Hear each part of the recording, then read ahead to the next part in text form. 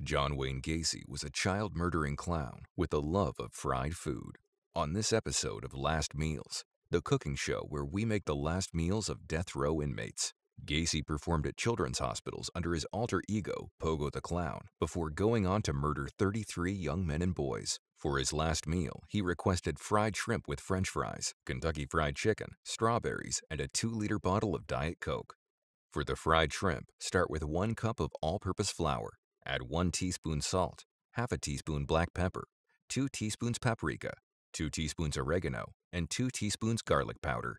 After committing numerous assaults on young boys, Gacy committed his first murder in 1972.